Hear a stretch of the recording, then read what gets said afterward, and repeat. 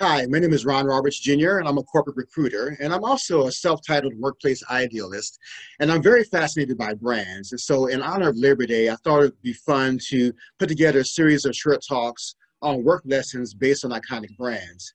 And so for this talk, I wanted to focus on the Walt Disney Company and In-N-Out Burger. So the topic is be a workplace positive. And so many people love Disney and they love In-N-Out. And I happen to like Disney. Well, I love Disney and I love In-N-Out because they are about creating positive experiences for people. And I just love that. Just creating experiences that are going to be inspiring, that are going to be fun, that are going to create happiness. And so I'm so into that because I consider myself a positive person and I like to have fun. And so I like to translate this into the workplace as well. And so work is work. And so you can't expect your workplace to be another Disneyland, another Disney World or so. But I think, you know, as much as we can, if we can be workplace positives, we can help to create our own magic in the workplace. And so I wanted to cover a few points from this article, The Top 25 Qualities of a Good Coworker. So being a workplace positive. So number one, be energetic. A good coworker comes to work each day with an upbeat attitude. So I understand that it's tough sometimes coming to work, you know, with energy and with a positive outlook. You know, we have things that happen in our personal lives or things happening at work that make it hard to. But I just, as much as I can, I certainly encourage people to try to, you know, as much as you can, come in with a good attitude, you know, and to try to find whatever ways you can to bring your energy level up. It's just going to make, you know, things better for your coworkers and your work environment. And if you find that you come in with energy, and I mean true, genuine energy, then it's infectious, and then hopefully that'll come back to help you out too. So as much as you can, certainly to be helpful. And you know, I think we do a great job of ingratiating people to us when we can help them in times of need. And so if you're in the habit of helping your coworkers, then you're definitely going to be a positive. And you'll find that that will come back to you too. Your coworkers will be more inclined to help you when you're going to find yourself in times of need. Kind-hearted. Employees enjoy working with someone who's genuinely nice and caring.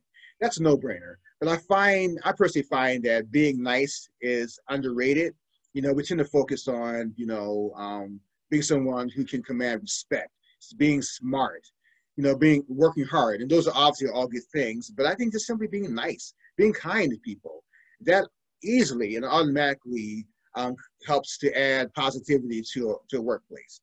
And then certainly being respectful. So just in addition to just being nice and kind to people, respect people too, as much as you possibly can. And I know sometimes people challenge us and it's not always easy to respect everybody, but as much as you can, try to respect a person for who they are. So respect them simply for being another human being.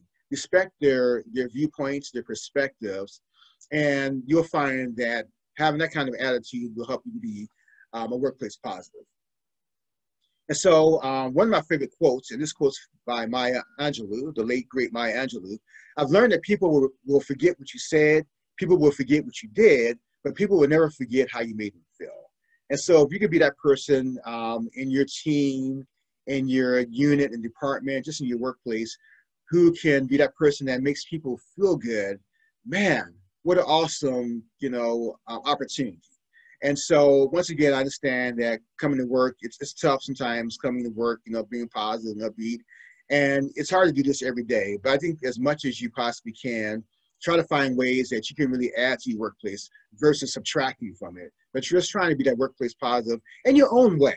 In your own way, people will really appreciate that.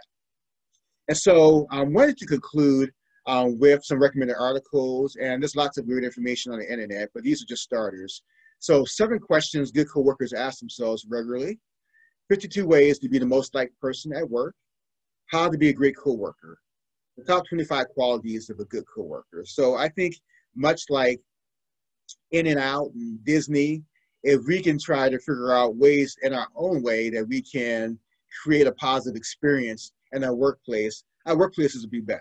And easier said than done, but I think it's all within each of us to find, you know, our own strengths and our own ways that we can be an addition to our workplace versus a subtraction. It's a lot easier to be a subtraction. It's a lot easier to be a distraction but it's much more worth it to find a way that you personally can add value and be a positive in your workplace. So I hope that you found some benefit in this talk, and that when you're thinking about your workplace, you can think about what Disney's been trying to accomplish. You can think about what In-N-Out's trying to accomplish, and just creating a positive environment.